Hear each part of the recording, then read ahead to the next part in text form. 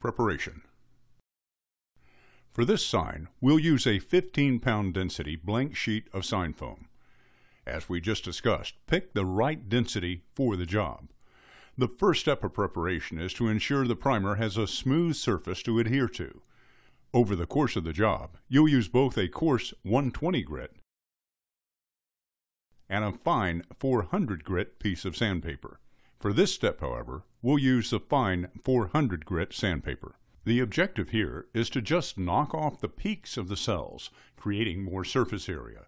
Using a coarser grit will expose the underlying cells and create an uneven surface.